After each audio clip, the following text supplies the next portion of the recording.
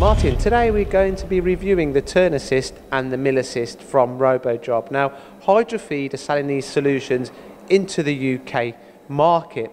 Now, I've seen many Turn Assist solutions in the UK market, but not as many Mill Assist applications out there. Now, is there a misconception that automating a 5th axis machine or a 3-axis machine when doing low volume work is not necessary?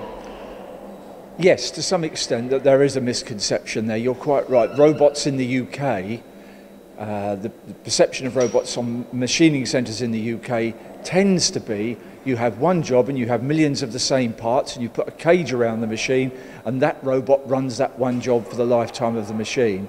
Those conceptions have to be broken down.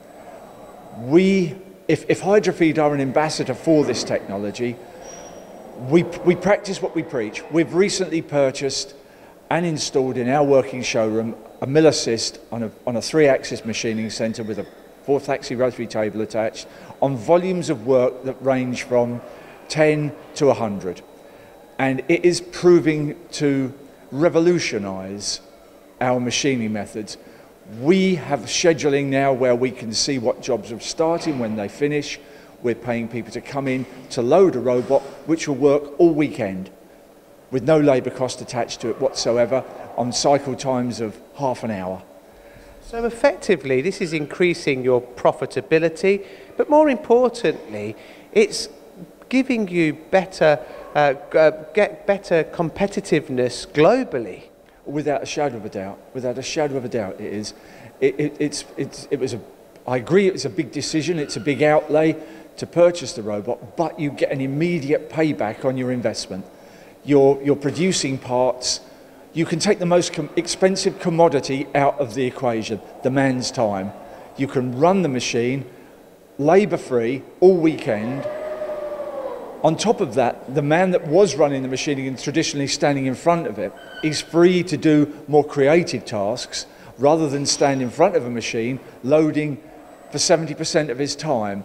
We're seeing the efficiency on our machines going up from 35–40% to upwards of 85%. They only stop if there's a tool breakage or something comes into the zone areas of the robots in the evening.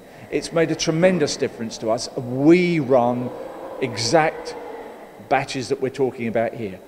Anything up from 10 to 100. I mean, these figures are outstanding, really. It'd be good to kind of come to your facility and look at this solution. Now, in the UK, you'd never dream of starting an automotive business without automation, but in aerospace sectors, medical sectors, and other sectors where they're doing lower volume works, what you're saying is that the technology now is available to automate lower volume work. Is RoboJob the solution? And if so, how is this achieved? That's a big question, but you're right. The RoboJob system is the solution. It's there for our industry to embrace. If we don't embrace it, we're going to fall behind. We're seeing it in other industry sectors, such as you mentioned, packaging, aerospace, automotive. What's happened to those industries? They've become more efficient, they've become more profitable. Our industry has to do the same, and the opportunity is there to do it now. Our industry stands on the cusp of an exciting time. That there's availability now to automate their machine tools that has never been there before, to increase your spindle time and gain hundreds of hours a month or a year with no labour in front of it. It doesn't make sense not to embrace it. We've done so, and it's made a big difference to our machine shop. And what will happen if you don't embrace it? Well, sadly, we'll fall behind. We can see, we've had first-hand experience here in mainland Europe of what other countries and companies within those countries are doing. They're doing exactly the same work as us. Their efficiencies have increased tenfold. If we don't, we fall behind. And none of our industry deserves that. We're good engineers in the UK. We need to embrace this industry to fly the UK's flag, especially in these uncertain political times. We need to do it. Embracing this technology and innovation is key, but you've also got further innovations and technology that is now available to the UK market. Can you tell us a little bit about this? Oh, indeed, yes. We're scratching the surface to some extent with this. The next phase, certainly, that Hydrafeed are working with RoboJob on is the tower system, which is exactly what it said it is. It's a tower.